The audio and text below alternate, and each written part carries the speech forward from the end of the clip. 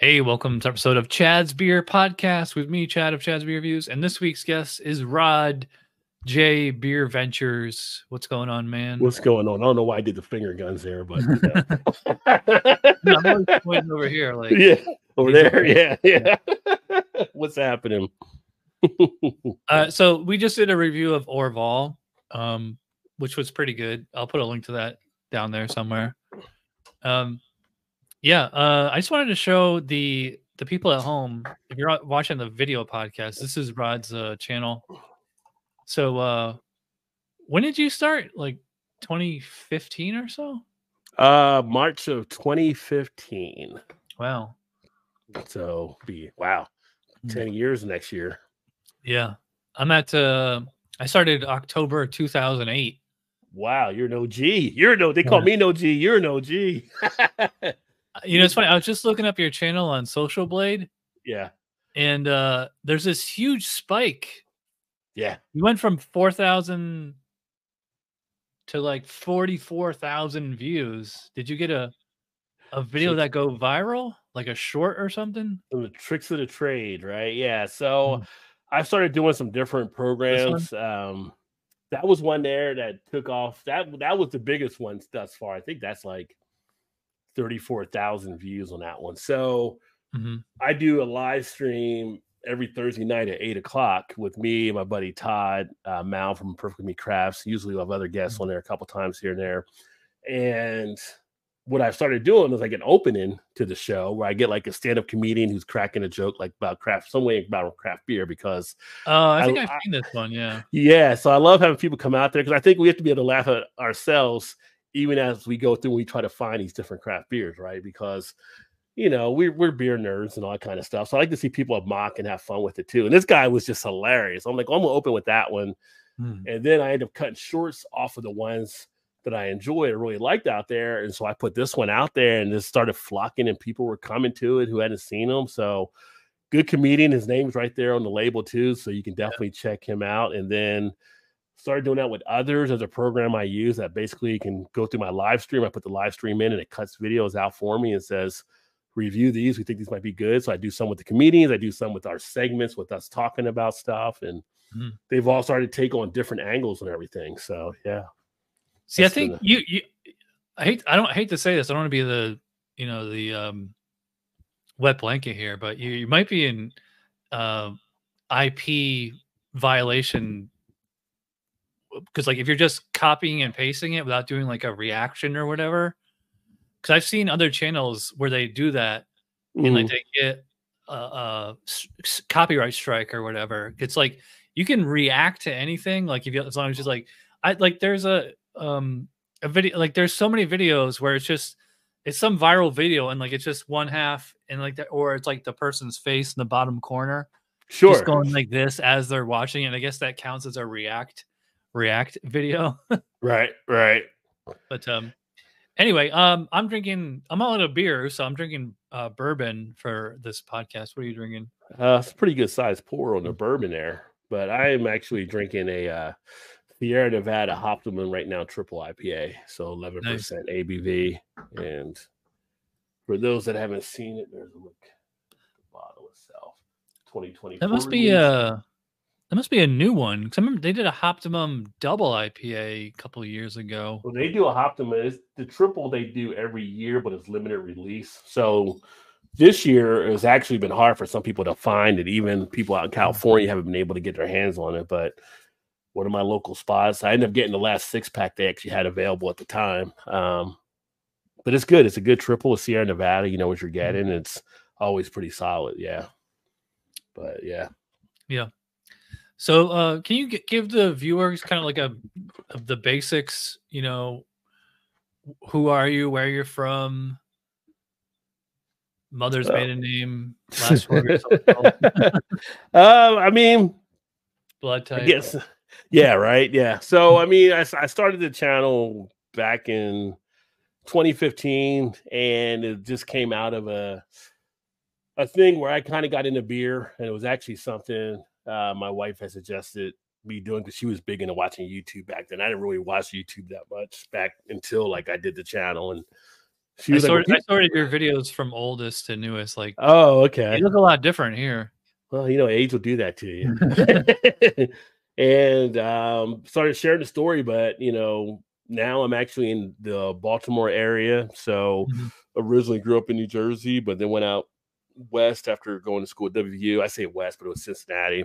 Been out there for a number of years. Got into the beer scene. Did a lot of beer events, volunteering. Did a lot of the Cincinnati Beer Fest type stuff. Met a lot of people in the industry, and one thing led to another, and just started kind of getting into it. Did some home brewing for a bit. Kind of like doing that for some fun. Then I got kind of more into wanting to tell the story around beer. And my graduate degree or undergraduate degree in college was in journalism anyway. And so for me, it was kind of like being able to tell that story. And then with that being, when I got the journalism degree, the emphasis was being advertising. So then it's like, well, I know how to market and all that kind of stuff too. So it just all came together. And when I came out of college, most of the time with an advertising degree, you had to go to New York or LA. Didn't really want to do that for one of the ad agencies. And years and years and years later, social media comes along, and it's kind of like, I kind of like that. Once I started getting on YouTube, so I started YouTube, the blog, BeerVentures.com. Started building a following on Twitter, which is now X, Instagram. Now I'm doing stuff on TikTok, and one thing just snowballed to another, and then started making connections. And next thing you know, I'm just out here doing stuff and getting ranked. Like FeedSpot, I think, had me that's one of their top 10 beer channels to watch. And then just had a second article written about me here in Baltimore for the beer stuff I'm doing. So it's just one thing leading to another. You just keep turning screws where I can. What was that website you were just talking about? The second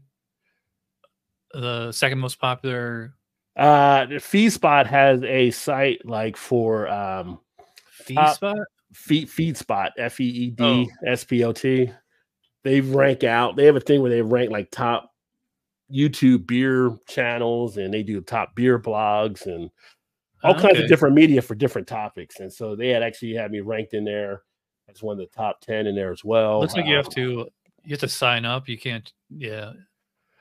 Well, I mean, they find links and add people in there as well. So it's not like you need to charge anything like that. And supposedly they have people that kind of in the industry that kind of watch different stuff. But like, I think number one out there was Craft Beer Channel, I think, or either Craft Beer Channel or Greg's. One of them was they were 1 and 2.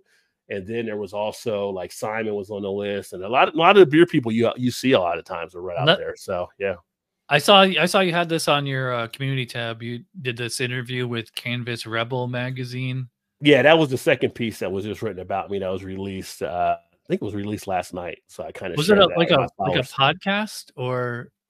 No, it was an interview. They interviewed me because they want to do a piece about what I'm doing in the beer world and kind of getting my story behind it. And they actually reached out after I had another one from Voyage Baltimore here in Maryland. I did it first, and they kind of reached out from that piece and kind of wanted to tell more of my story and stuff. So I was like, cool. I mean, all it's funny because like good exposure, like magazine interviews or whatever, like the one I'm just like, it looks like they only ask you like 2 questions, and it's kind of like, you know, we're so used to listening to like 3-hour long podcasts, you know, like, like 2 questions. Like, was it like an interview like this where you or was it just like text? Like, did you? They sent me it was more than 2. They sent me the questions, and I just had to respond to them. I think it was like, I don't know, maybe like 3 or 4 or 5, something like that. But they kind of send you the questions and then give you the open format to kind of respond to them, and then they go ahead and publish it out there to share with their following and their base and people that come to the website. Yeah, it's funny you mentioned that you had a degree in journalism, or because when I graduated high school, originally I wanted to be a comic book artist, but I wasn't very talented at that. But I was always pretty good at writing. So like I went to community college for art for like a year, and like I really stunk. And I switched my major to journalism, and I actually had like a talent for it. And after I graduated, I actually worked as a beat reporter for like 2 years.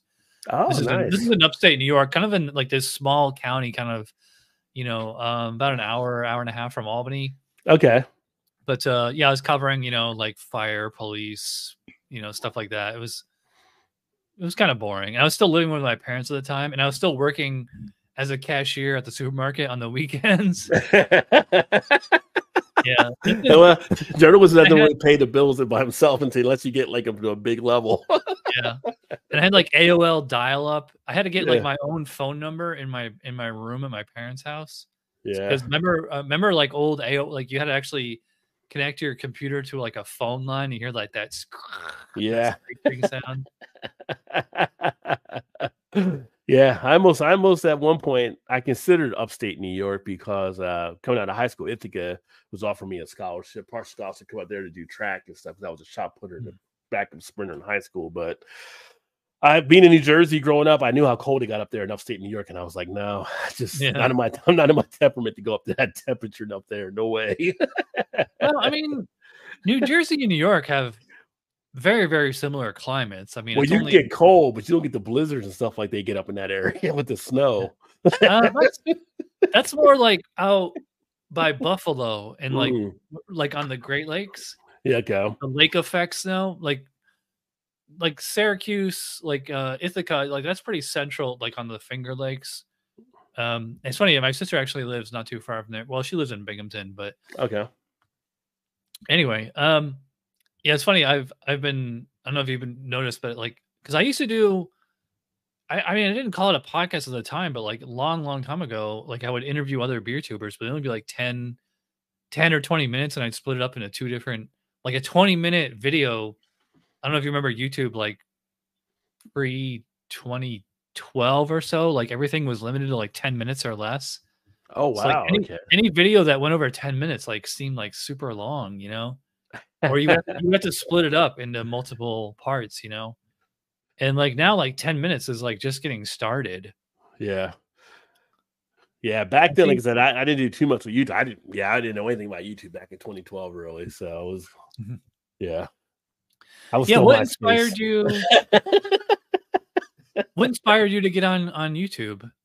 Oh, my wife. Like I was saying earlier, my wife was the one because she was watching YouTube. I wasn't, but she would watch YouTube, and she thought I could come on here and do the beer stuff and share some of the stories, and people would be interested, which I thought at the time was kind of a silly idea because my thought process was, if I'm not drinking a beer, why would I want to watch a person drink a beer, right? But because I'm like, if you're going to drink a beer, I'm going to get thirsty. I'm going to want a beer, and if I'm at work or something, I can't have a beer. But yeah, she was right, and it ended up working out. And I get people that even watch the channel don't even drink; they just like to watch and just learn. And sometimes their other half or spouse might be the ones that actually drink, or some just enjoy the entertainment. Because with the channel, I've taken it to a point now where I add not just the beer reviews, but like beer news, beer facts. And then on Thursday, when we do the happy hour, it's kind of more of an entertainment type show. We drink beer, but the beer isn't the main focus as much as kind of all the stories and the fun that we actually have on there, that people can come in and laugh and get ready for the weekend. Yeah.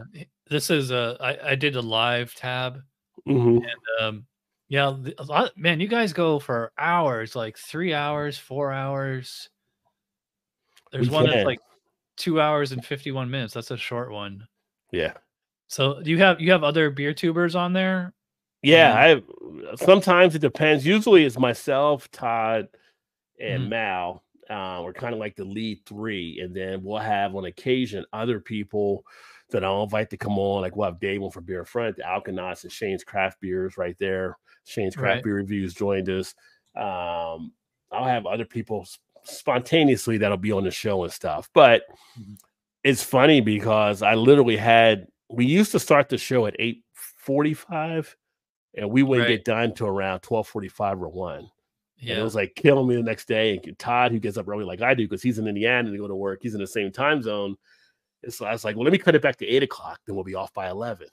And we still can have stuff running. And it's like, and when we go to off, people still are asking us not to go off. They still want to sit there and watch. And we'll leave, and we'll still have some pretty good numbers of people watching. So depending on what we're doing and the fun we're having, it's just a good time to kick back and relax. And, we'll do jokes. We'll do different stuff about beer tied into like popular culture. Sometimes we'll talk about different things, like the funniest movies you remember. Like last week we were talking about summer movies. We'll talk about your favorite cereals sometimes, just different things, and the crowd will interact with us, and we'll share some good times. And someone will be like, I remember this one time I did blah blah blah, this happened. It's kind of like it goes on off to another tangent. Yeah, it's funny. I was gonna say that reminds me of, I think the original whatever the version of that Joe. I don't know if you know Joe D. Oh, I've been on, yeah, I've been on Joe's shows a good amount of Yeah, times. Yeah, yeah. he basically kind of pioneered that, virtual happy hour, virtual pub, whatever you want to call it. Because he was actually doing beer reviews before I was. Mm-hmm. Let me start this by oldest. He must have nuked some videos. Because this says 12. Let's see. So this says 12 May 29th, 2012. Yeah, he must have deleted a bunch of videos because I started in 2008, and I just remember like seeing him before I started. I'm gonna have to get him on the show. Yeah, Joe's a good guy. Joe, when I first started, I was seeing Joe and I would see Greg, and then I would see Simon. And so I would talk with them after points too. I didn't talk with Greg as much as the other two, but like Joe became friends with out there and went up on his show a number of times. And then Simon, I talked to here and there in the chats, kind of stuff. Never been on with Simon's show, but that got me into actually watching a lot of the UK type show, which is funny. When I first started YouTube, most of my fans were coming out of UK. And I was telling my wife, like, I'm in the wrong country.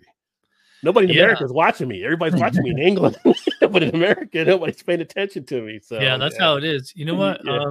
Actually, let me. If you can vamp for a sec, there's a Excel spreadsheet I want to show you. Or I don't know if you saw last year I was doing the top 20 beer tubers of the month, and then I did, obviously at the end of the year I did the top 20 beer tubers of the year. I keep it as a spreadsheet. Let me find it here. So I'm actually in the process. I'm going to do that tomorrow. It takes like an entire day. Like there's really no way to automate it unless you're like a master like coder, like if you know how to write code. Yeah. And also, I mean, like if you know socialblade.com, you can like interact with their what's it called? Man, I forget. It's funny, I used to work actually in IT, but API, that's what I was thinking of. Yeah, okay. So you can, if you pay for like the premium membership, you can automate a lot of that stuff. And all right, so here's what I wanted to show you. So I don't know if you know this, but like last year, like I said, I was doing, this is the 2023 standings. So you can see like they're sorted. So this is I think it's like the top 50. Let's see. And then like if you so I have it sorted by month, but if you go all the way to the end here, you can see. So here's on the year, like Simon Real Ale Guide, he got like 5.3 million views the whole year. Craft Beer Channel about 2 million, and it kind of drops off after that. And let me see if I can find yours. So if I sort alphabetically, because you're under Rod, okay. So you only had 26,000 views last year. Wow. Yeah, I mean, before, see, here's the thing with YouTube that gets skewed, because once you start putting shorts into the mix, which I was never a huge person doing shorts, it starts to skew it up because those views get counted into your number, right? So, like you're talking about the views I got now, a lot of it is because I got back into doing shorts and stuff, and that ends up bumping up what the numbers so far. So I was doing more of the long form type content, going, at least over that minute or 2 minutes, whatever. Making those videos. And so usually on average, it was between 2 to 2,500 maybe views a month or whatever. And then I wasn't doing like, some months it'd be like maybe 5 or 6 videos, and others it might be like 20. So it just dependent on different times too. But there's a couple like really popular beer tubers, quote unquote, that like I actually left off the list. Like there's this one guy where if you go into his channel, even though it says so and so beer reviews or whatever, like the first thing you see is like him just like eating snacks and drinking Gatorade, and it's all individual reviews of like basically whatever he's having for lunch. And I'm just like, that's like like you're not a beer tuber, even though it says like the name of your channel, is beer whatever. Right. I kind of put him under like beer adjacent or beer tube related, because there's no way to distinguish the views for snacks and Gatorade versus the views for actual beer reviews, Right. Or Right. there's this one guy, I think Bruiser, or yeah, I'll call him out. Yeah, Craft Bruiser, this dude, I think he's in Denver, and he Mhm. just copied and pasted a TikTok from John Taffer, who did I think Bar Rescue was his show. Oh, with the pour the beer and put the Yeah, he paper, was showing yeah. how to put with the napkin, and he Yeah, got like millions of views on that, and I'm just like, that totally. yeah. Oop, so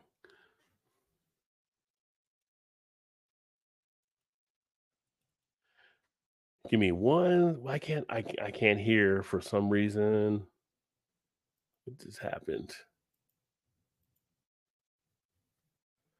What just happened? Okay, now I can Check, hear. check, check. Was Yeah, I can hear you now. Did you hit a mute button or something? Because I No, couldn't hear part of it. this Okay. this mic is, like, so sensitive. I just, like, hit Okay. the table a little bit, like, I've had this mic for, like, I don't know, since 2015. It's funny, like, when you started doing BeerTube, that's when I Yeah. got this mic, and it still works really well. And it's funny, speaking of mics, that mic that you have, I Mhm. had one. I don't know if it was that model. I don't think it was that model, but it was like one. It was definitely like the same manufacturer, like with the LED lights and all that. And Mhm. I had it for like a month, and it broke.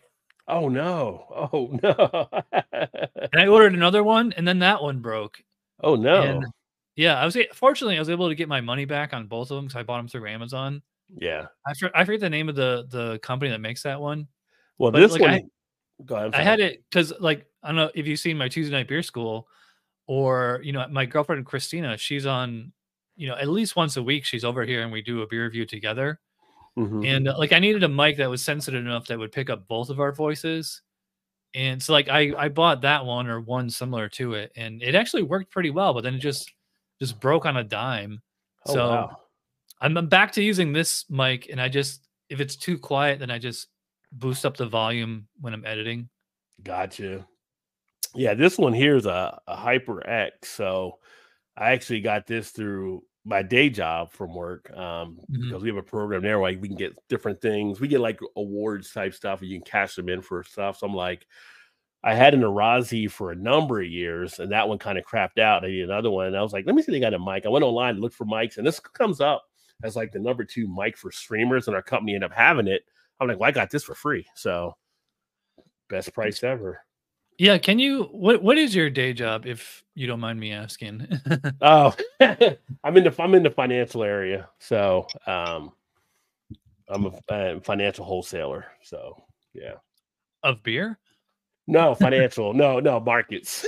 Okay. When Beer I hear wholesaler. wholesaler, the first thing Yeah. that comes to mind is like beer distributor. I could take what I know from financial. If I was to be a beer wholesaler, easily apply it to it and just change the product. So I know the Hmm. wholesaling process and all that stuff. So yeah. But no, I deal with financial stuff. That's interesting, because like, I need like a financial advisor. Yeah. Well, there's no shortage of those in Florida, that's for sure. 'Cause that's where all the older people go to retire. So they go down there to help them a lot of the It's times. funny. Let me bring up Joe D. I don't know if you remember Mark. He's Hmm. right here. Um, Yeah, I actually met Mark in person. I went down to Atlanta one oh, year. I really? actually met him down there. No, he came to Cincinnati, and we had beers out of Mantry when I met him. Yeah, I uh, remember at the time he said he was like a financial planner at, he is. Yeah, he's a yeah. financial planner. Yeah, he's down in the Georgia He was one of area. my favorite beer tubers, and I think like YouTube like nuked his channel. He doesn't know Prob why, but it did happen. Yeah, YouTube just canceled it. He tried to find out, and he does a photography channel now because he likes to Oh, take a yeah? lot of photos. But yeah, that's one of the big things. Nobody tests a mystery for Mark. Like he doesn't know why it Well, happened, but they did it. going back to what we were saying earlier, I think it was copyright thing, because if you watched his show, he would always have, commercial music at the beginning of the end of the videos, and this is in the early days of YouTube before they had, um, AI just scouring everything for copyrighted material, you Yeah. know? And I've seen, so many channels, like, get nuked, or, get, like, maybe not get nuked entirely, but, like, videos where they, used, somebody else's IP, just get totally. Let me bring this one up. There it Yeah. is. So I don't know if you know, like my other channel, which is much bigger than this one, is called GigTube, where I do videos about you know, DoorDash, Instacart, Amazon Oh, Flex, okay. Uber, Lyft. So like I do like the same thing on that channel where I do like I keep track of all the gig tubers. And so there's this dude riding with Zilla last year or 2 years for a while, like he was just like regurgitating like super viral videos like as shorts and stuff. And I was Okay. doing the you see this huge gap right here? Yeah. See, it says negative 45 million views. That's from, I can tell that's from like copyright claims of him just regurgitating somebody else's IP and YouTube, you know, nuking it, and like you actually get like a negative view count for that month. Yeah. And Well, yeah, you get, I've seen it happen to a lot of people, like because people just they'll take whatever the viral video of the moment is and just throw it up on their channel. yeah. And I mean, it might take a year or two, but or Well, it could take, you know, several years, but you know, eventually they'll well, catch up. even when you pull stuff down, though, you'll get that because when I pulled all the founders beers off my channel, I had that Mhm. dip because I had a lot of people that watch the founders videos. So Yeah. if you pull material, not just necessarily YouTube doing it, but if you pull stuff, you'll get like a little trail of dip Yeah. or your views will drop. Yeah, a lot of people don't realize that. Like, whenever you delete videos off your channel, it subtracts those view counts from your all-time count. Yeah, yeah. But a number like that, like you just showed, is kind of crazy. So that Oh might yeah, have been a little bit more of a different. But yeah. I run my other channel, I run as a reaction channel. And that one, I deal with copyright stuff that pops up. And I pretty much have a claim that I send into them for the copyright Mhm. stuff. And about 85% of it, I win the claim. And they're able to go ahead and copyright my stuff. So it's not like an issue. So it's kind of like when things pop up. I've never got Yeah. with a strike or whatever. It might be like a claim against it, and I send them in a reason under like being able to do so under the free what you call them? I can't think of it now. Maybe my second beer Oh, kicking Fair in. Use Act? Fair Use Act, and I Yeah. have a write up for that. And based on what they've said in the past, under their own YouTube standards, I include that. And it's like, okay, all right, well, we cleared it up, so you're good. So yeah. Yeah. I remember, I don't know if you ever watched the Nostalgia Critic. Mm-mm. He's one of, I mean, he was old school, like, because he just like does, you know, reviews of, well, he used to do reviews of old movies and TV shows when he first started around, like, actually he started about the same time I did, like 2007, 2008. Mm-hmm. And I don't know if you remember Blip.tv. It was like an alternative to YouTube, kind of like Vimeo or one of those. Hmm. Um, because anything like if you were reviewing a movie and like you showed clips, even though you were critiquing it, you know, or talking about it, like you would get like an automatic copyright strike. But Right. like Blip TV was like way better, like about allowing, kind of like how Rumble is now. Yeah. Yeah. Um, I've actually got a Rumble account, but I never yeah. look at it as much. But I know some people have went over there, and I'll get emails occasionally from Rumble, like, "Hey, your video's this or your video's that," and everything. But I really haven't kept up on it. You know, that's funny. I haven't like I have my Rumble account set up to like anything I post on this channel, it just Mhm. automatically posts on that channel. Right. That's how mine is. But I haven't even checked mine. I don't even know where my here it is. Yeah, this thing hasn't updated in like 6 months. Look at this. This is my Rumble channel. I have 3 followers. And the last video was from 6 months ago, and it's like it's supposed to just do it automatically, and it's like, I don't know. I guess if you don't sign in, who knows? Like, it's not that I really care. It's like I kind of like having a backup, like just in case Right. my channel ever got nuked.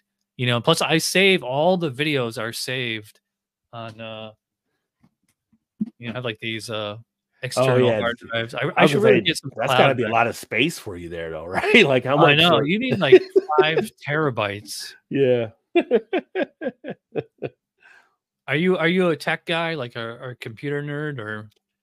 I do it from time to time. I actually just popped in some more RAM into the computer I'm using right now. It was an old one. I had 12 gigs. So I got a new chip and put it up to 16 gig of RAM. But I have a more recent laptop over here, and then behind me on that screen, there's a desk. There's a laptop over there as well. So I've got like 3 computers plus a tablet around Uh, here, and so yeah, I get in. Plus, I got my work computer here too. So yeah, I'm always got like tech around me.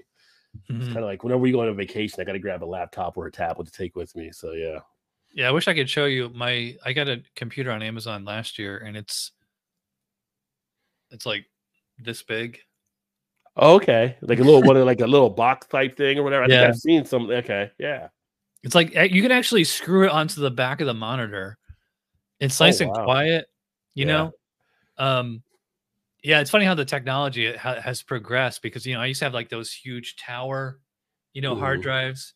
Like you have like I haven't had a CD or a DVD player in like, I don't know, almost 10 years. Yeah. Like I don't even watch physical media anymore. It's all just Netflix and Amazon and YouTube. Well, some of the laptops don't even have them built into them anymore. But the one I have here on the computer still has the DVD drive, but the Surface I use for work doesn't have it. My other Surface doesn't. But like I'm to the point now, like I'm doing this here as one monitor, and I feel handicapped from it because when I go to work, I have 3 monitors. I have 3 different monitors that I actually have in front of me, which is awesome. And you know, if you don't have 3 monitors, you're like, that's kind of crazy, right? But if you get them, you will be surprised how quickly you become used to them. And when you don't have them, you're like, I need more monitors. So it's like one of the guys I watch on Saturdays is Nick Niminen. I don't know if you watch him for Niminati and some of the stuff he points out. Oh, he's like a YouTube influencer or whatever. Yeah. So Saturday mornings, he does his live from like 9 to 12 in the morning. And they'll have all different types of monitors and stuff like that and everything, where you can just, because they'll have cameras all around the room so you can see all the different shots. And it's like, it just makes it that much easier to have these at your fingertips. But at one point you were like, I only need 1 monitor. But once you get past that, you're like, it becomes like, what was that Tom Cruise movie back in the day when he was a cop trying to catch stuff before they were crime? Minority Report. And he was just moving stuff around. That's how it becomes there. I know. I've had 2 monitors for like, I don't know, 10 or 15 years. They're fairly cheap. Yeah. Even the flat screens. I don't really need a 3rd one. But anyway, we're talking about tech. This is supposed to be a beer podcast.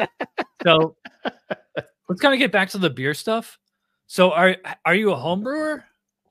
Not anymore. I did some light home brewing. I guess you can say it was more of the extract type brewing when I first did it for a couple years, and made some beers. And luckily, knock on wood, they all came out actually pretty well. And I would take them in to my day job, and I would give them out to some different people to try. Everybody loved them. They still ask me if I'm going to start doing it again because they really enjoyed them. But it was like, when you start getting into this, you have to really choose a lane that you want to focus on, as you probably know, right? So it's kind of like, I don't have the time to homebrew and then be able to want to do the video stuff I want to do, telling the story and reviewing beers and going around doing stuff. So I kind of just put that aside. When we moved out here a couple of years ago, I got rid of all the home brewing equipment and everything, and just kind of like, this is where my main focus is going to be. I want to be the one to tell the stories, going back to like fill that void, like when we used to have like Michael Jackson actually telling the stories around beer. Like there's great opportunity for someone else to kind of be out there, or a bunch of people telling a story. Because Michael Jackson was so good as one person, it probably takes a few of us to actually, come together to make one Michael Jackson. By the way, by Michael Jackson, I assume you mean the British guy. Yeah, not the guy with the white glove, but the British guy. Yeah. I think this is one of his first books, Michael Jackson's Beer Campaign. This is kind of like the I forget what year this is, but it's funny. It's basically like his style guidelines, or like just like breaking down the beer. Let's see. This says 1993. So I think he had some books in the 80s. Before he died then. Okay. Yeah. Yeah. So right now, like behind me, I'm kind of finishing through the Beer Bible. The Beer Bible is an interesting read anyway, because you don't have to read. I have that one too. It's different sections, but yeah. There you go. Yeah. So going through that. Here it is. Now, I think I have the second edition. Is yours I think yours is or is it the first edition? Let me see here. Yeah, it's the second edition, 2021. Yeah, this might be the first one, I guess. Oh yeah, it says right there. 2021. Yeah, volume 2. Yeah, this is the first one there. But then I also have like the Beer Bible. Actually, I'm going to the Beer Diet. I had the author on the show earlier this year. We'll talk about that one.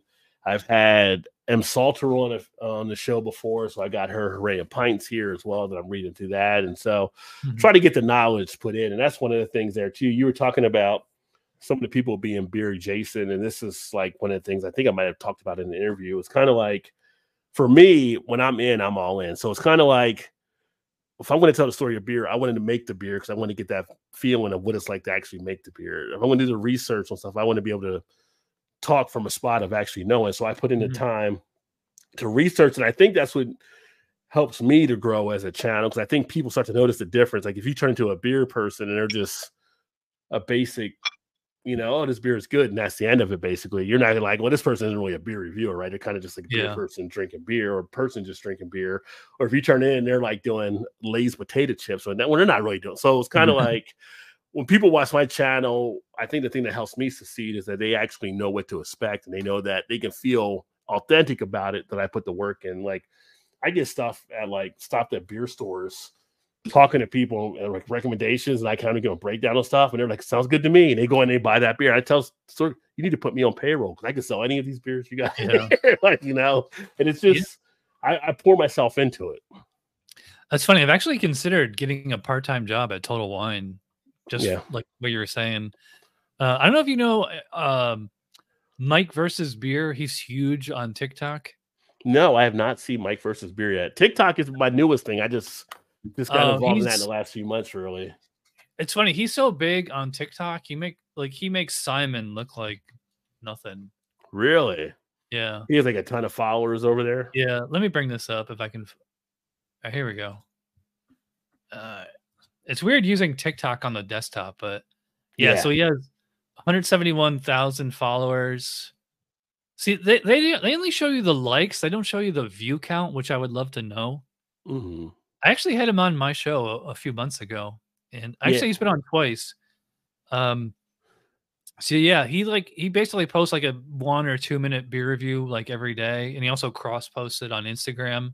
Okay. And I'm on TikTok too, but like I just post my archive shorts every morning there. Like I don't post any new material to TikTok. I probably should, but I really don't like the format, because like it's just meant to, it's after that like short attention span, you know, 60 seconds or less thing. Like at least that's how YouTube Shorts is. TikTok you go up to 15 now. Is it? Yeah. So I've actually put like purpose, though. I put like 8 or 9 minute videos on there, and people will watch them. But I think it's still more, that's something that's come along over the last year, I believe, but it's still more the shorter thing. But when I run my clips off of my videos, I'll put those over on TikTok as well, because I can take my regular video and go ahead and get it cut into a short, just a regular 5-minute beer video. It'll pick up the hottest points of it. And I'll run that on TikTok, and I'll run that on Instagram and Facebook Reels, and I'll drop a short off of it, and that'll drive stuff too. I went to your YouTube channel, and I clicked the link tree, and then on the link tree, I clicked the TikTok link, but it's saying couldn't find this account. So you might have a wrong URL in there. Let me search. Let me take a look here. Whoops, it just came up. It did just come up. Okay. Yeah, I don't know. I'm glad. Unless they kick me off. I don't know. All right, so you got 700 followers. Yeah, it is clear 700 today, I think. It must be fairly new. Yeah.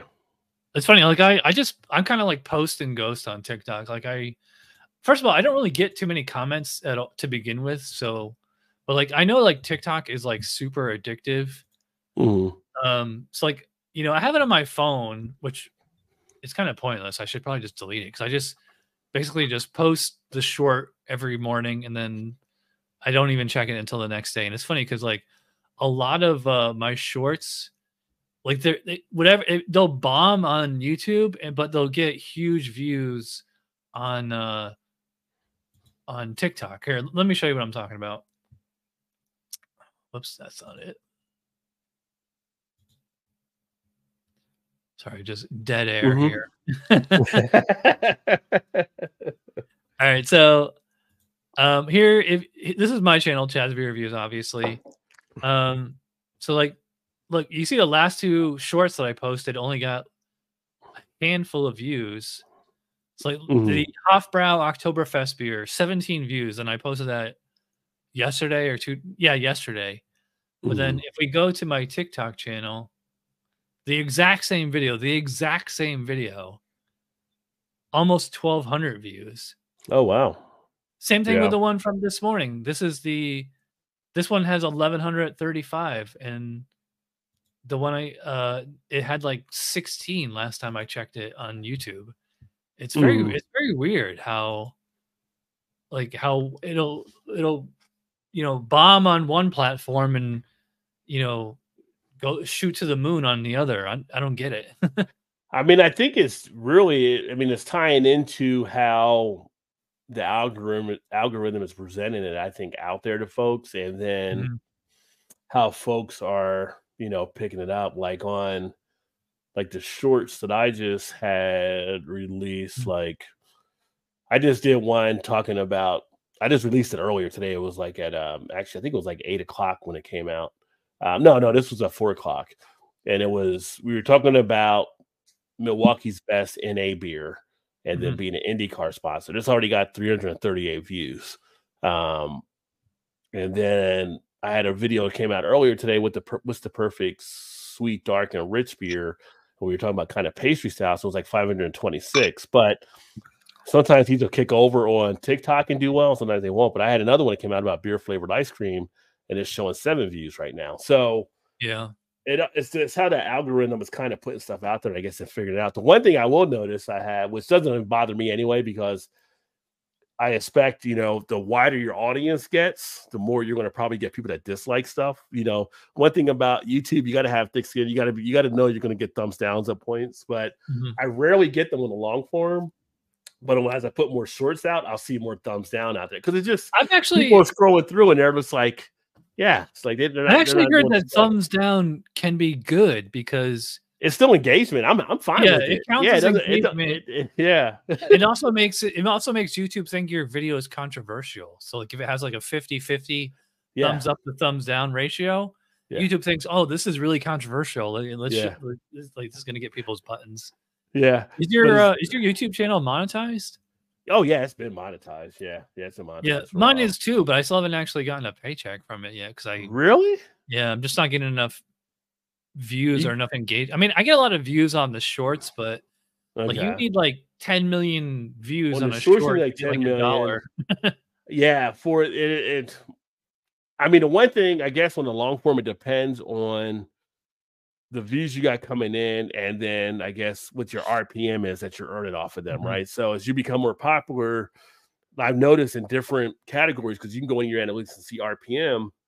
If you do a video on something that might not just be a beer review, might be something else that draws more interest, you might have an advertiser actually link into that more, and you'll get $14 per 1,000 views versus $1 for 1,000 views, right? So all kind of, so you kind of look into that kind of stuff. But I've been fortunate. I mean, I get a little bit here and there. Plus, I get companies that reach out on stuff sometimes. So it's kind of like people ask me, "Well, you're not making any money from it." I'm like, "Well, am I making money from it? No, I can't quit the day job." But at the same point, it does give me some beer in the cooler, and sometimes I get other things. My beer, we were talking about beer fridge earlier. My beer fridge was sent to me when I did the video from New Air. New Air sent that to me years ago.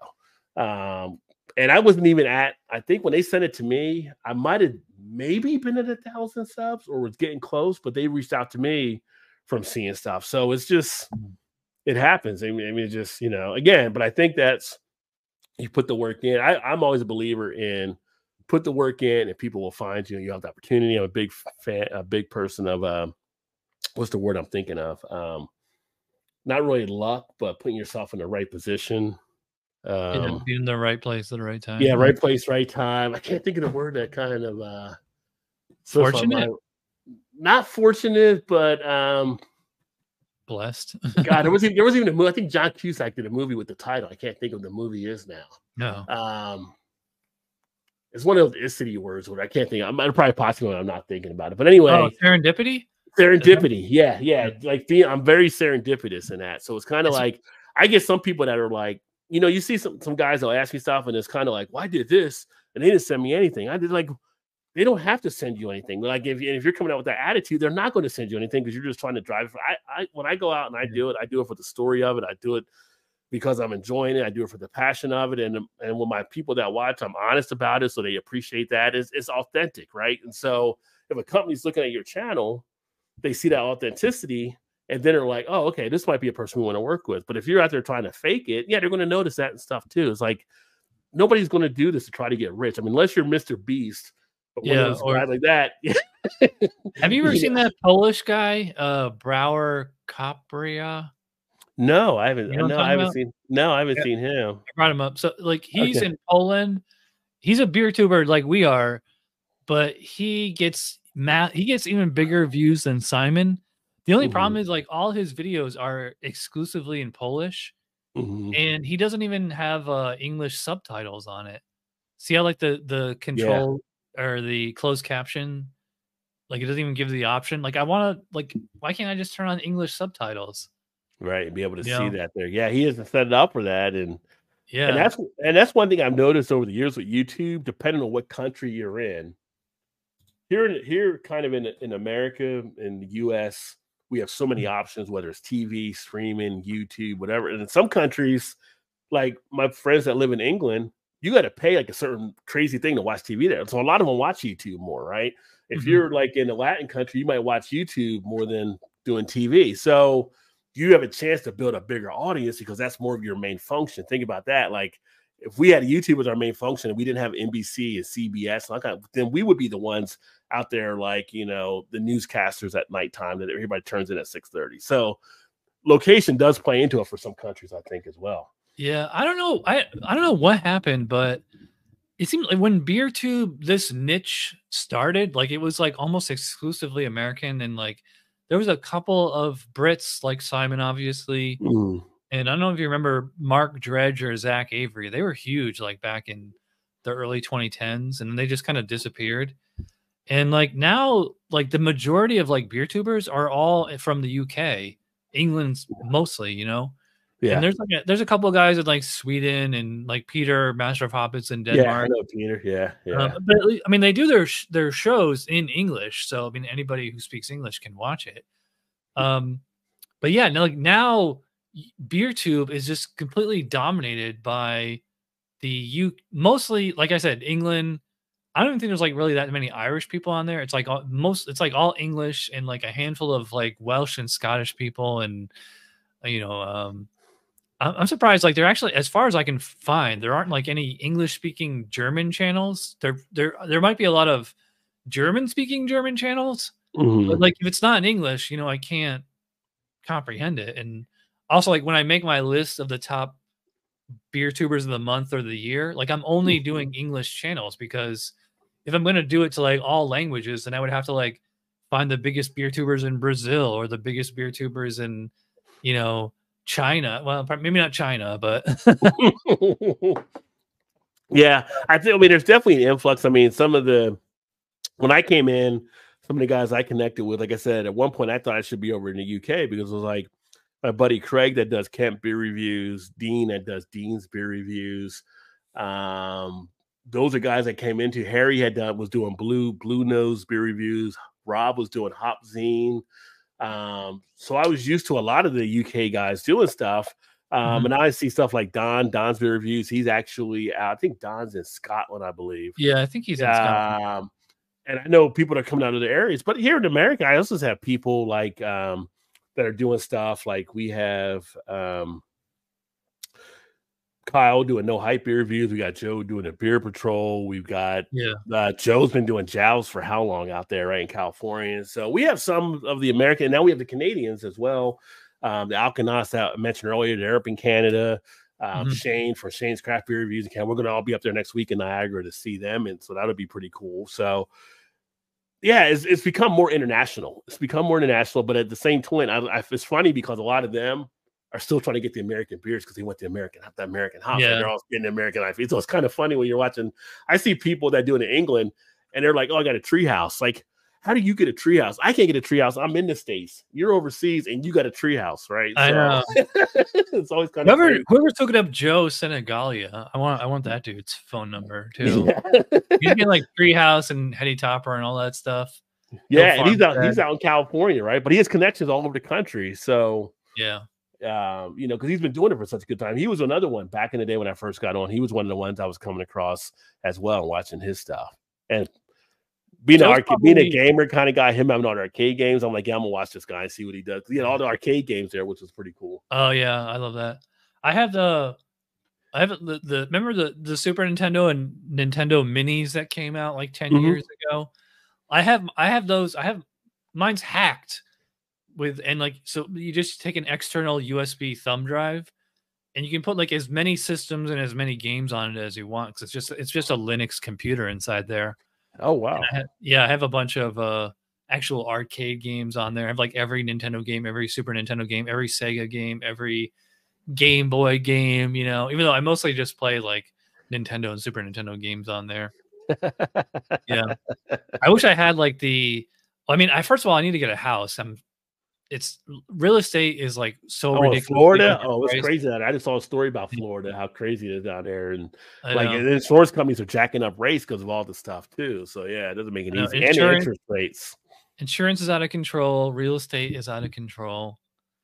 It's funny, but getting back to what we were just talking about, I was going to make this joke at the beginning of the show. I'm about 50 minutes late, but I was going to say congratulations on being the first brother on this show. Oh, am I the first for that? Okay. Yeah. Well, you beat Joe D. Well, we need to get more on then. Yeah, and I mean, this is definitely a white male dominated space. Yeah. There's there's hardly any women either. Like the only women, like my girlfriend Christina is like, you know, a fairly regular co-host on my show. And I don't know if you watch Queen City Beer Tube. You know what I'm talking about? I haven't seen Queen City. I'll bring them up. It's a husband and wife duo. They're in Charlotte. Because I guess the nickname for Charlotte is Queen City. Right. I asked Chat GPT about that. They said it's Charlotte was named after the Queen of King Edward, I think. Like his wife was like she was originally German, and I don't know, but that's where Charlotte got the nickname Queen City. Because Cincinnati's Queen City too, so that's interesting. Is it? Yeah. They're called the Queens. They're called it might be like the Ohio State, but they're called the Queen City.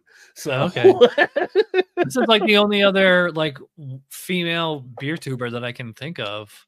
Oh, there's that. I mean, it's been a while because actually I think it was like 4 or 5 years ago, but I did a special live broadcast and it was I needed to go back and do another one, but it was like the Woman in Beer Volume 1, I think, and I had Julie on, who does marketing for a lot of the beer companies and stuff through her company. I had the beer babe Carla, she was on. I met her, yeah, she was on. I had Em on there, Pints and Panels. I've had a Afro beer chick. I've had her on. And it was just like I was like the only guy. Like, and I'm like, I'm not saying nothing. This is your guys' thing. I just want to, kind of from the women perspective and provided them the field, which they all enjoyed, and we had a great time doing it. It was funny when I talked to Carla, she's like, when I got your invite, I was kind of like a little bit like, you know what, do I want to go in there? Because she's like, based on what they've seen and stuff like that in the industry, like the male dominant, but she's like, you know what, but it's Rajay, so I know you're cool because we follow each other on Twitter. So she came on. I was honored to have her on there. It was a great show. I need to do another one there, but Tanya Mikowski was one that also. She doesn't do as much now, but she was doing it for a bit. And it's interesting. It's funny. I just did a short on the channel and we were talking about diversity coming up in the beer world. And one of the guys had mentioned, following the Beer Babes family, which I followed. I know them actually on Instagram and stuff like that and everything, all the different members of the group and everything. And I got like a comment that came in from a guy and he's like, well, if you guys say so, but all the women beer that I've had has been shitty or whatever. I'm like, dude, like seriously, like you can't generalize for any group. I've been thousands of beers later. I've had bad beer that might have been from a woman or a man. It's like, it's not a general type. And it's just like, you still see people making those comments out there. And it's just like, most people don't even understand the historical aspect of beer, that your first brewers were women. So naturally you should have more women involved in the beer world because they were the first brewers. I mean, it doesn't get more simple than that, right? Like you would think, there should be some visibility. Speaking of women in beer tube, I forgot to mention. I don't know if you watch Rate My Beer, Paul and Michelle. I forgot to mention. It's like they're like a husband and wife duo. So I had them on this show about a month ago. Okay. I don't know if she's not really on YouTube, but she's huge on Instagram. IPAs with Angela. Oh yeah, I've actually met with Angela before, so we Yeah. actually were at a beer fest together and Yeah, had I a think good time and she's stuff. in Yeah, Maryland too. Yeah. yeah. And I had Kate Bernat, who is like a journalist. I'm with Kate on Twitter and stuff. I haven't had her on. I need to have her on, but we've talked on stuff back and forth there. Yeah. So this is the everybody I've had on Chad's Beer podcast since I started it. Kyle from No Hype Beer Reviews was the first guest. Yeah, good guy. Yeah, Kyle's been great. Yeah, it's funny. Like when they had all the stuff come out about the women issues that took place a couple years ago. I don't know if you remember all that stuff. And like Rap Magnet was kind of doing, like I would talk with Rap Magnet all the time, Brianna, on all the stuff that was happening. And she connected me with stuff because I actually had a video with one of the women that said she was harassed by one of the brewery type things. And she came in and told her story. And I had checked with, Brianna, like, how do I do this? Blah, blah. And she gave me some different things, but she was, appreciative of being able to share those kind of stories out there. So they're definitely out there. Wish You Were Beers, another channel on YouTube. That's Daniel and Tiffany. So his wife's on there with him. She does stuff around beer. There's definitely women that are out. There's definitely out there. It's just, again, it's all about the exposure. And the thing with YouTube is whatever you're watching, it tries to tone that in. So if you're not opening up your audience enough, then you might not be able to see some of the people too. Not to say you're not doing it intentionally. It's just, I try to watch a wide array of things so I can try to get other people involved. And then again, my social media on X and Instagram and Facebook has been helpful because it gets me into other circles where I see a lot more of the diversity type stuff. Like Daddy Porter's another guy you want to get on. He knows his beer in and out of Wisconsin, gets great beers in Wisconsin. What was his name? Daddy Porter, Greg. Daddy Porter. Yeah, he does a lot of great stuff. They do a Friday Night Live, him and He's Doug. on YouTube? Yeah, on YouTube. I think I found him. Yeah, so I do stuff with him on different things at times, but he's been doing it for a number of years now. This is him? Yeah, that's him there. Yeah, so he does some pretty good stuff. I just subscribed to him. And he's actually pretty big on having like a lot of the women on his show and stuff too in beer. Cool. Yeah. It's funny, like we mentioned Treehouse and Hill Farmstead a while ago. And I had Simon from Real Ale Guide on last week, and I was saying, like, of course you've heard of them. Like, they're both of those breweries are considered like one of the best breweries in the world. But if you think about it, it's kind of amazing that like outside of Massachusetts or outside of Vermont, like why would these breweries, like why would they be among us like household names? Like these are like must-have breweries, but they're so small. Like you can't buy their beer in stores. You have to actually go to the brewery and wait in line. Yeah. It's kind of like how do we know that? Like, I mean, you're familiar with Treehouse, you're familiar with Hill Farmstead, and I'm sure you've had at least one of their beers. Oh, I've had Treehouse. Yeah, I haven't had Hill Farmstead. I don't think I've had Treehouse. Yes, but it's like on your wish list though, and like it makes like no sense. Like, why would this small brewery that like does barely any distribution, Well, that's the lure of craft beer, and the part of, I guess you could say, Jonah and our white whale, right? Trying to find these beers, because depending what circles you're floating in, you'll hear about stuff and they'll be like, oh, you haven't had Pliny the Elder? And it's like, no. Oh, you got to try it, or you got to get Pliny the Younger, or you got to get, King Julius, not just regular Julius, but King Julius. Like, they become a thing where it's kind of like for like the longest time when I was in Cincinnati, everybody's like, oh, you got to get 450 North. You got to get 450 North. Like, we didn't get to distribute. And finally, we were able to get 450 North. And it was great and stuff, but it was kind of like, this moment of epiphany of finally getting that off your list, right? That you're okay, I'm done. I got 450 North. Like when I was out in Cincinnati, one of the beers we would occasionally get is our buddy Joe would set other half in because he was in Buffalo. So now that I'm here in Baltimore, it's like, oh, we got the other half in DC. I can get other half anytime I want. It's funny because now it's kind of like, I'm not really feeling other half right now. Which, if you'd have told me Cincinnati, like I can get other half anytime I want to, I'd have been all over it. So it's kind of, it's this whole chase type thing. But then when you're actually there, it starts to become a thing where now I can get anywhere. Like I feel like people in Vermont are kind of that same way. I could get some Julius, but I can get that anytime. Yeah. So what like how do you follow like the beer trends, or like when you go beer shopping, or like if you had like a wish list of beers you wanted to get, like realistically and unrealistically, like, realistically, I would like to get, something from Hill Farmstead or Treehouse. Like unrealistically, I would like to get like Pliny the Younger. Is that the harder? Yeah, Pliny the Younger. Yeah. Pliny the Elder is the slightly easier one to find, or like 𝑪𝒉𝒂𝒅'𝒛 out in Belgium, or That's a good one. Yeah. so like, where do you like when you like who do you watch or who do you read where you'd be like, okay, that's I got to get that beer. Yeah. It's a mix of things. So part of it is I'm in numerous Facebook groups with a lot of beer people. So there's beers that are being shared and beers that are being talked about. Okay, well, that one catches my interest, or this one here, this one that. Then the other part of it is talking with guys when we're doing like collabs on YouTube and things like next week I'll be in Niagara that I mentioned with the Canadian guy, but we're gonna have like a bunch of beer tubers from YouTube. It's like a beer tuber get together. So we'll be talking about different things. And it's kind of like, oh, they got this or they got that. Like for the longest time out of Canada, it was about Flying Monkeys. And I finally got the Flying Monkeys beer out of Cincinnati because they were able to get distribution for it, which was great.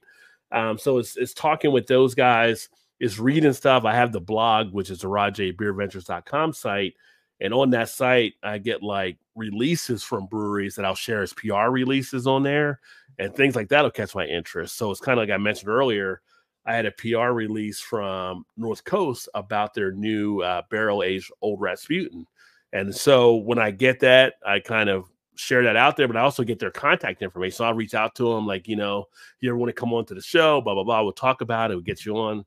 And they were like, oh, yeah, well, let's see if we get something set up. But ahead of that, let's go ahead and get you a bottle of this so you can try it out and type thing. So it's reading, it's researching, it's searching for stuff. Like when I do the live stream on Thursdays, I do a search on YouTube for Google News that week for beer news, and I pull up stuff. Sometimes things will catch my interest, and I'll make notes and stuff like that. So it's got a hodgepodge mixture of just finding different stuff, kind of keeping your ear to the streets, so to speak. Yeah. So it's a lot of reading and stuff. When I'm not doing a day job, it's pretty much like I tell people, like I'm here, at night, I'm everywhere in the beer world you want to be. This is my other. Yeah. I have two cats. This is Logan. He wants to eat. Logan wants to be on camera too. So yeah. No, he wants to eat. He's like, where's my dinner? In a half hour, dude. We have an automatic feeder that goes off at 10 o'clock. Well, I had to fill it up at 10 o'clock.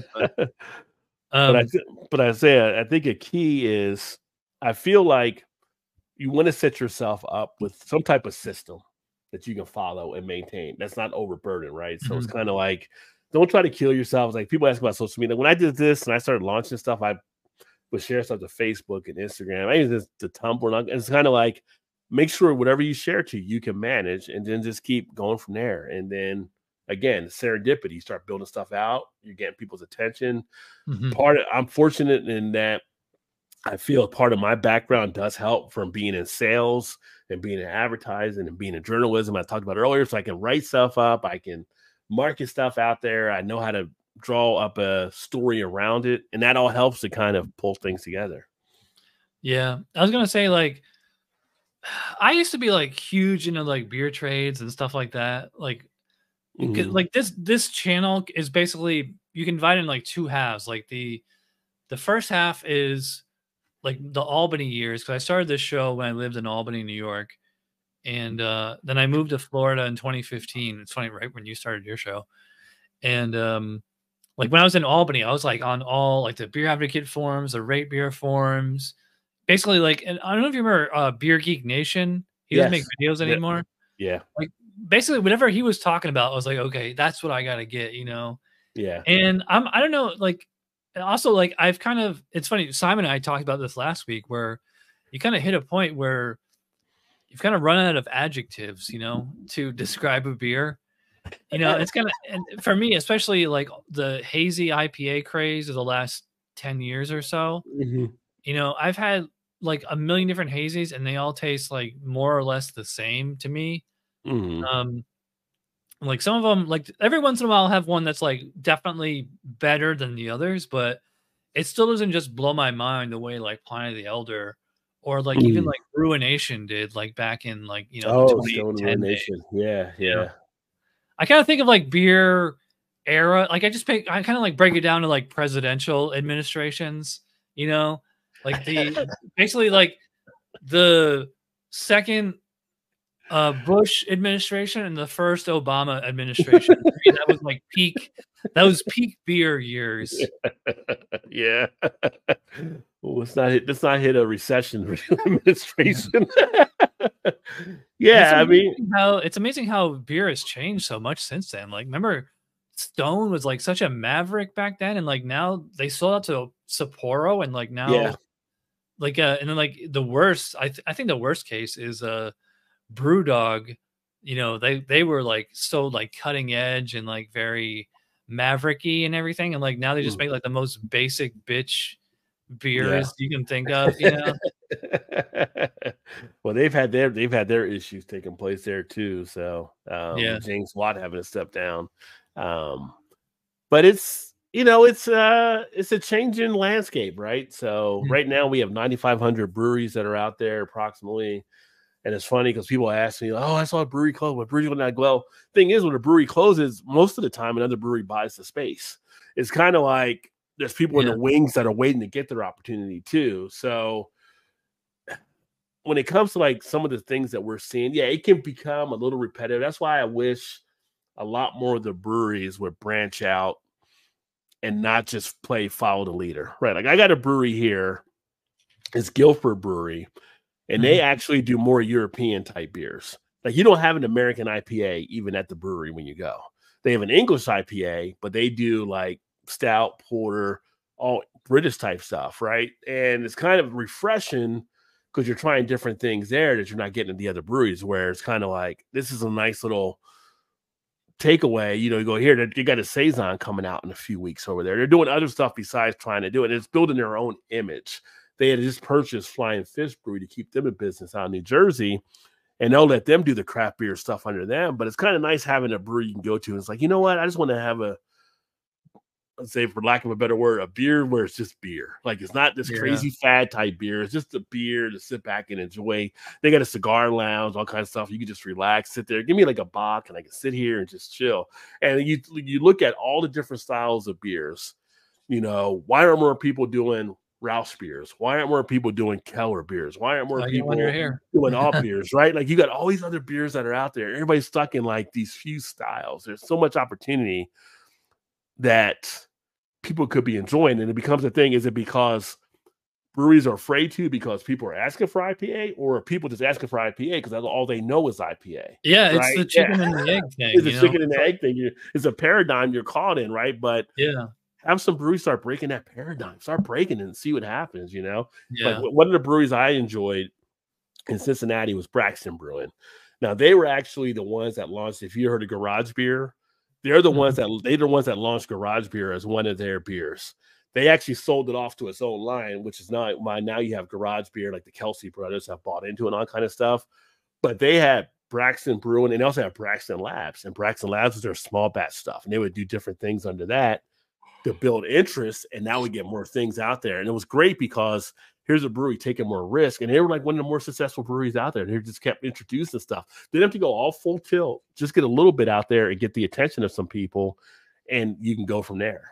So speaking of Cincinnati, are you familiar with Urban Artifact? Been there many times. Got a video on the channel with Urban Artifact touring the brewery and doing stuff out there. My friend Brett, he was one of the co-founders, and I think he's one of the head brewers of this brewery. He was in my homebrew club back in Albany. Oh, nice. And, he sent me a whole bunch. He sent me a huge care package of their beers around Thanksgiving last year, and I've had this one. This is I think it's 15% ABV. Yeah, astronaut. Yeah, 15% ABV, but it's like it's like peach juice. Like if you had like peach, like fruit cocktail, like in that syrup. It's like that kind of consistency. And I mean, we could do like a whole podcast on like all these fruited sours. I think that like the slushy sours, as they call them now. I think like is it really beer or is it something else? Because like, I mean, it's like they start with beer with malted barley, and they throw like a tiny little bit of hops in there, but then it's like all the fruit extract and concentrate, like that's accounting for like most of the sugar.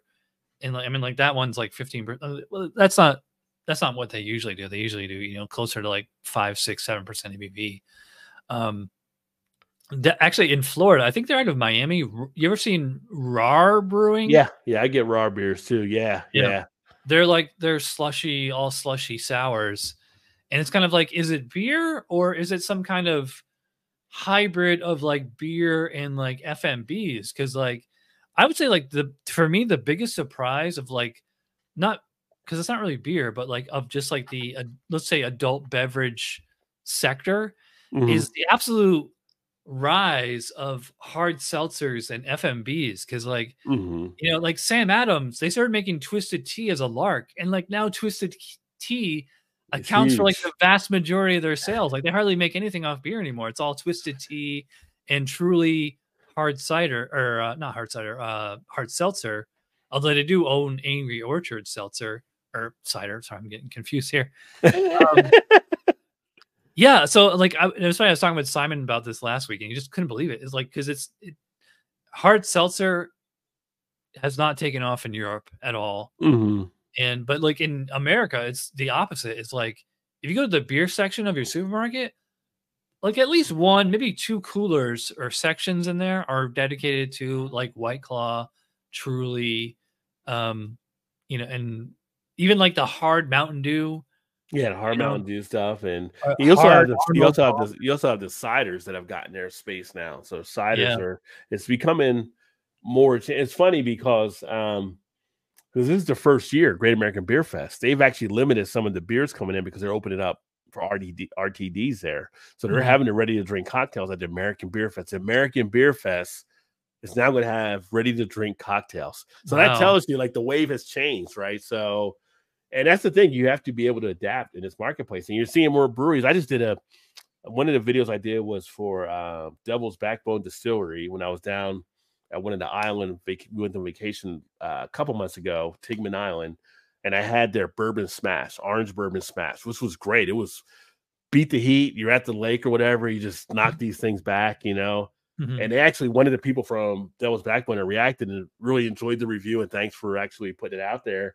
But it was just like, it's not the same as what you're thinking of before. I still in my mind, because I'm older, when somebody says it's not beer, but it's kind of like that, I always feel like, is this going to be like a Bartles and James type thing, or what's it going to be? But they're like, some of the ready to drink cocktails they're making are phenomenal. It's kind of like, all right, they kind of got to get a space over here. What do you think accounts for that? I was listening. I don't know if you listen to any beer podcasts. I don't really listen to too many of them. I like Drink Beer, Think Beer with John Hall. It's from All About Beer. And it's basically he's always like at like Beer Fest, and he's doing panel discussions with brewers. And he was asking this question on, I think it was like the last show or one of the more recent episodes. And one of the brewers, he said, you know, I think the reason like hard seltzers took off is the same reason like craft beer took off. It's just kind of like a youth rebelling at the previous generation, because craft beer took off from people who were sick of fizzy yellow beer. Well, then, like, you know, all the people that made craft beer, like, you know, Ruination and Dogfish Head and all that stuff.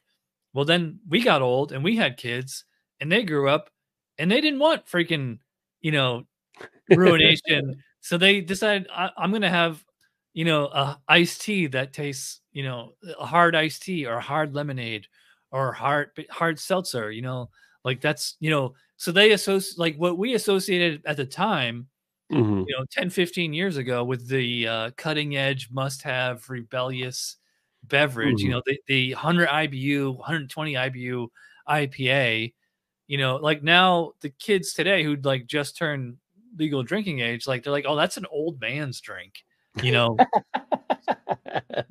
Well, I think maybe subliminally each generation tries to find their own thing, right? So right. It's kind of like, you know, growing up as a kid and seeing our parents or even grandparents drinking Millers or Schaefer's, whatever it may be. You know, you may have tried that at one point. You're like, oh, I don't like that. You know, when craft beer came along, you got on board with that. But part of it too is kind of the knowledge base has changed, right? Some of the young people, the millennials, the Ys or Zs or whatever one we're into now, they've kind of picked up things over the period. They're like, oh no, I don't want the gluten. I don't want this. I don't want that.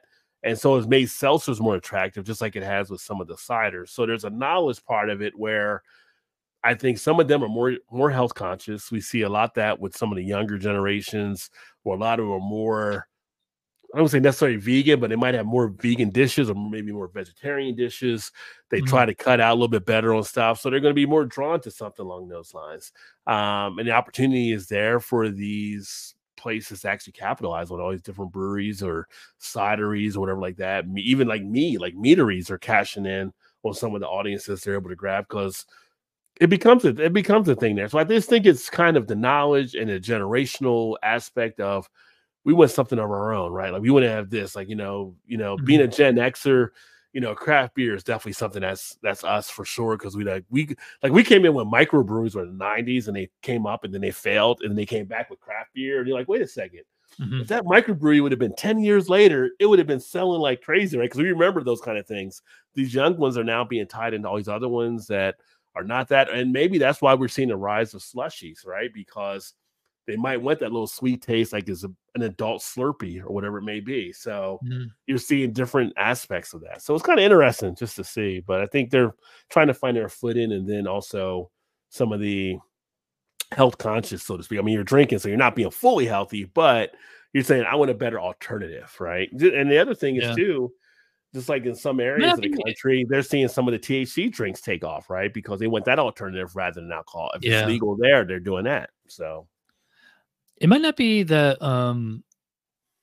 that they genuinely like it. It's just kind of like, kind of lost my train of thought. But I was going to say, one of the things I like the best about being a beer nerd is that, we have, compared to wine, we have so many more. This is the latest style guidelines. Oh, I got this. I don't get the latest, but I got that too. Like we have like so many like there's so much nuance to beer. Like think of like styles that are very close. Like take like a Kolsch, a Dortmunder, a Helles lager, a German Pilsner. Like if you just went up to strangers on the street and they would probably like, these all taste the same to me. But like you and I, we could probably distinguish the differences between them. Yeah. And that's what for me, it's one of the things I love about being a beer nerd. I saw you mention BJCP on your show a few times. Are you BJCP certified? Not BJCP certified. I studied a lot of materials. I never got into it because I didn't really do the craft brewing as much. When I was in Cincinnati and Northern Kentucky, I was invited to some of their meetings to do some things and kind of learn about more of it. I just never got around to it. And without me homebrewing, it's kind of like, I think I mentioned to you before, I'm probably going to go ahead, and I know you did already, like the certified beer server exam, just to have something out there, right? Yeah, right. So just to get that done, and then whether I go to Cicerone or not, I'll decide later. But no, but I read the materials. I want to know the styles. Again, I try to research it as all I can and look at the styles and kind of knowing the difference. And shout out to you for being certified, because that's not an easy test for people that don't know. I mean, you got to definitely put the work in to know the Which styles. one? I have two of them. what a BJCP, when you're like got to go through and basically do the tastings and all that kind of stuff. I mean, later on in the Cicerone thing, if you go to that, you'll have tastings, but just to get BJCP certified, it is some work you put into it, which is good. Yeah. And it shows your determination. It shows your knowledge and stuff as well. Yeah. The BJCP is 2 tests. It's like, there's an online test. It's multiple choice. Technically it's open book, so you could theoretically Google every single question. But like the way that they're worded is like, like a lot of it, you would have to like, you'd have to have this guideline, and you have to like be able to look it up. Like it'd be something like, is diacetyl acceptable on a Czech premium pale lager or something like that, if you didn't know that off the top of your head, you'd have to look it up in the book. Yeah. Then you have to, if you pass the written, well, it's not really written, it's multiple choice. You pass that, then you have to go in person somewhere and take a tasting exam. And it's basically like judging like a homebrew competition. I don't know if you've ever done that or not. I've done tons of them. They give you like six beers, and they just tell you, judge this as if it was this style, but the difference is they don't give you the style guidelines. So it's not so much, and I've noticed that like when I'm actually judging at a competition, even though you have the guidelines right there with you, is I kind of look them over like on the first beer or two, but then after a while you kind of know. And it's more about like critiquing the beer, like I'm getting this, I'm getting this, I'm getting this, or like, especially like if there's a flaw in it, like diacetyl, like, oh, this is very buttery, or, you Right. know, this is very tannic, or you know, oxidation for me, which is all I always get it as lemon lollipop. It's Oh, funny okay. if you go back and watch some of the old episodes of this show, I'll like, because I just like would buy beer that was sitting on the shelf. I had like no concept of freshness, you know. Yeah. Some like import macro or like you know, Tiger Lager. I think it's from the Philippines or something, or Vietnam. One of, like, you know, just some generic lager from overseas that's been sitting on the beer shelf for like a year and a half. I'd be like, oh, this tastes like lemon lollipop or honey cough drops, you know? Like I didn't know it at the time, but like that taste is oxidation, you know? Yeah. Or like what I didn't realize at the time was tannins, you know, especially from any kind of fruit beer. I'm like, it's like sour, but it's not sour, you know? But like I'm Right. trying to describe tannins. Kind of like what we were doing on the Orval episode. Yeah. Yeah. So I mean, yeah, you pick up all that stuff. It's funny. I was going to mention earlier, speaking of kind of sour, it's funny your friend's name is Brett that works at Urban Artifacts. I know both yeah, Scott. right. I know both Scots that are owners because they do wild and Mhm. sour beers. So it's kind of like they always deal with Brett. So it's kind of funny that his name is Brett. That's there. Yeah. And it's also, I mean, Urban Artifact actually doesn't really do too many Brett beers. They're more kettle sours. Well, they were doing Brett, and this years ago, like when they first opened, they were messing around more with Brett. They may have switched it up some now in what they're doing, but they do open fermentation, all that kind of stuff there, which is pretty cool. So yeah, on the channel, like I said, if you ever want to watch it, there's a video where I do like a tour around and then drink their beers. The cool thing that they do is, you know, you can have sour, right? You can have sometimes where sours are too tart. Well, they have like these squeeze bottles of liquid at the brewery where you can squeeze them in and it takes the tartness down for you. Yeah, So you can kind of customize your beer the way you like to enjoy it, which is pretty cool. The Germans actually invented that a long time ago with the Berliner Weiss, where they would actually squirt syrups and like you would drink it through a straw. Oh, okay. Yeah, like they would be served like in like basically it's almost like a cereal bowl, like a Berliner Weiss in like a cereal bowl with like a straw, and they squirt basically like you know, Mio, like that. Like you squirt it into water and makes it, you know, taste like fruit punch or whatever. Oh, Like okay. it's funny. It's like we think that's new. It's like, you know, the more things change, the more they say the same. Anyway, right. Yeah. Well, I think back in the day, you used to drink through a straw because they gave you a quicker buzz, but that's a whole different story. Thanks for doing this podcast and the review, Rod. I will put links to all your stuff in the description. Thank you for having me. Yeah, Appreciate I always feel like, I always feel like we're just getting started. Like when I wrap these shows, but I feel like I try to keep them about, you know, an hour, maybe 90 minutes or so. You know, I forgot to ask you. We still got a minute or two before I got to go. Like when you're judging beer, like for your channel, like just for fun, like what's your criteria? What's your rationale? You know, like how are you judging beer? Like, cause like I kind of like do like theoretically like two different ratings, like one like how much I like it, and like another one like how much it is to style, and then I kind of like put them together, you know. Yeah, I mean, when I do them on mine, initially when I was doing it, and since I started adding ratings back, like we talked before, I used to not do them, and then I was asked to do them by some of the people, so it was usually to my preference on how I actually did that, right? And I had a video I did years ago about, you know, be careful following people's ratings, because a lot of people will rate something like, you have no idea what that rating means. They just throw a number at you, right? And so now what I'm doing, I just started this on a more upcoming videos, is doing a little bit more of the BJCP, kind of looking at the flavor, looking at the appearance, the aroma, the overall, you know, everything that you would kind of do is you were judging it and kind of giving a breakdown that way. So if I'm saying, I'm going to look at the taste on it, well, that taste might weigh 1 to 12. I think this is like a 10.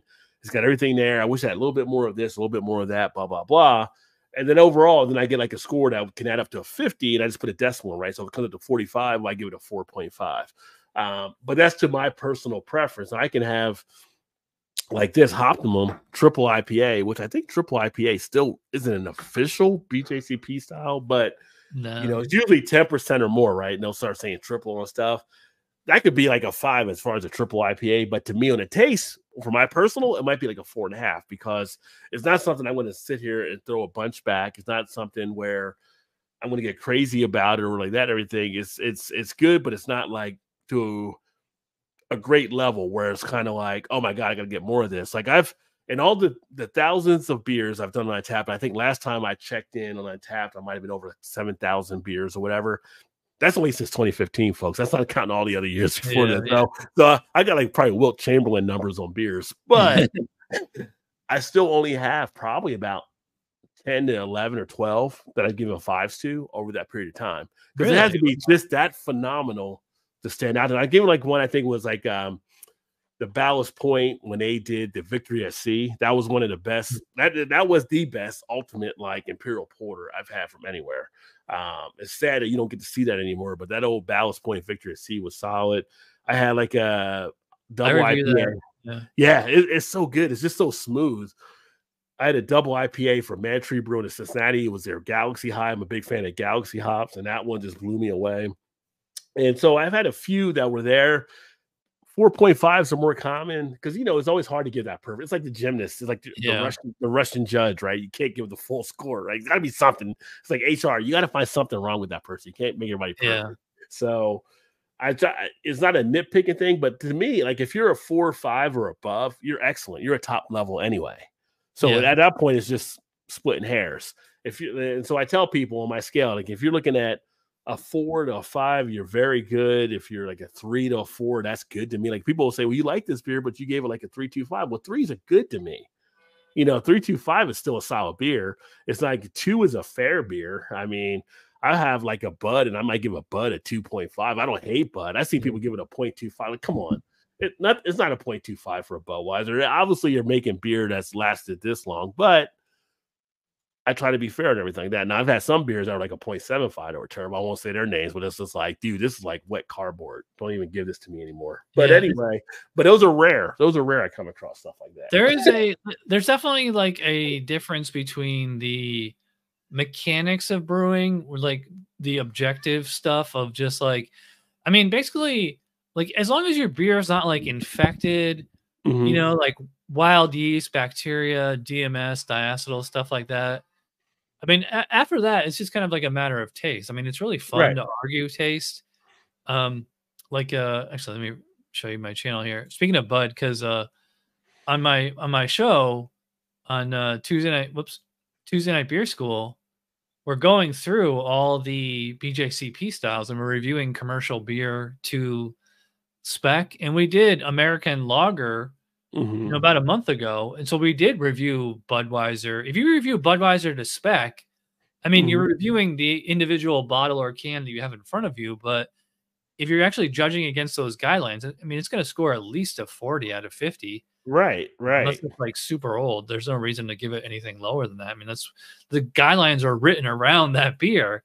Yeah. So I mean, it's like you might not like it, but it's to score it to spec is a little bit more objective. Like my girlfriend Christina is really good about that. It's funny. Last year at Christmas, we did a bunch of Christmas beers for the winter seasonal style.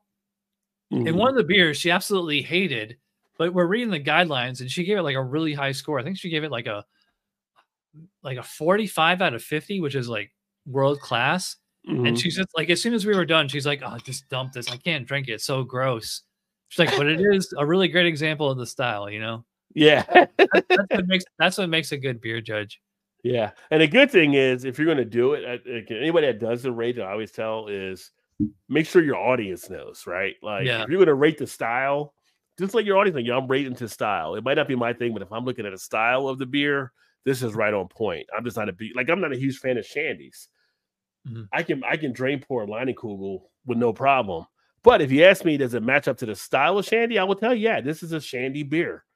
It's just not my preference to actually enjoy them. They're not something that's in my wheelhouse.